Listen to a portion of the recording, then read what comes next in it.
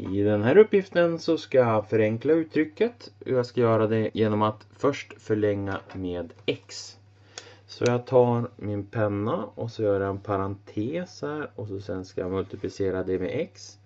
Parentes där och multiplicera med x. Så, och så ser vi vad är det som händer. Så då multiplicerar jag in x i parentesen. X multiplicerat med 4 dividerat med x, det blir 4. X multiplicerat med x, det blir minus x i kvadrat. X multiplicerat med x, x kvadrat. X 4 genom x, det blir 4. Och här så får vi då 4x. Här så har jag två stycken termer. 4 det är 2 i kvadrat. Så det här är konjugatregeln.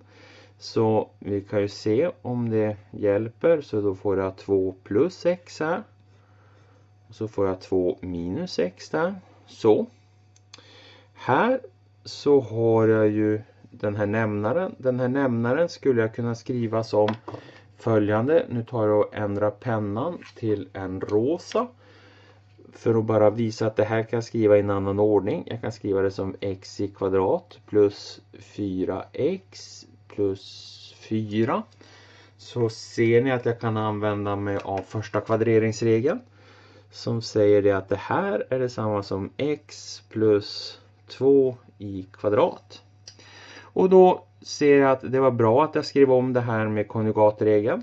För då kan jag förenkla 2 plus x här med en av de här parenteserna x plus 2. För 2 plus x och x plus 2 det är samma sak. Det är bara att de här två har bytt plats med varandra. Det spelar ingen roll hur jag adderar två tal med varandra. Så den kan jag stryka mot en av dem. Så det som är kvar då är 2 minus x. Parentes x plus 2. Och så funderar jag, kan jag förenkla det här på något ytterligare sätt?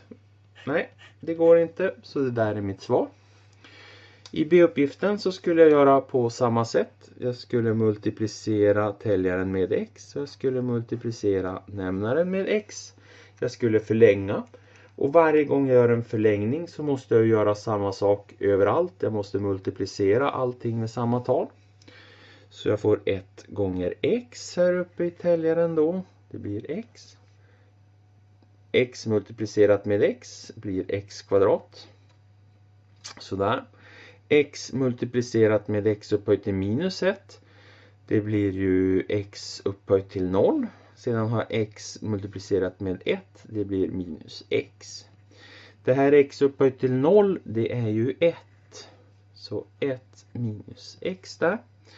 Sedan så såg jag det att den här faktoriseringen den var ju lite dum.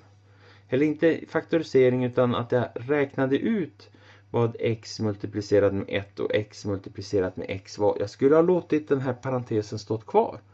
För ni ser att här har jag 1 minus x. 1 minus x. Då skulle jag kunna förenkla. Så jag får vackert faktorisera ut ett x igen. Så jag får 1 minus x. Sådär. Och då kan jag stryka bort x minus 1 minus x där och 1 minus x där. Så det som är kvar här uppe det är x. Och det som är kvar där nere det är en etta. Alltså det här är detsamma som x.